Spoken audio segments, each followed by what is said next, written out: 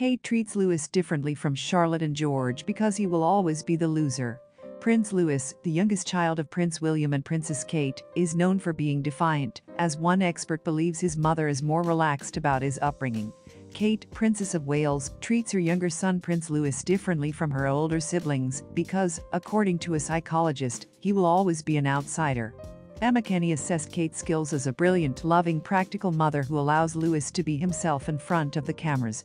Since Prince George will one day be king and Princess Charlotte will be third in line to the throne, Louis will have more freedom to express himself, the expert said.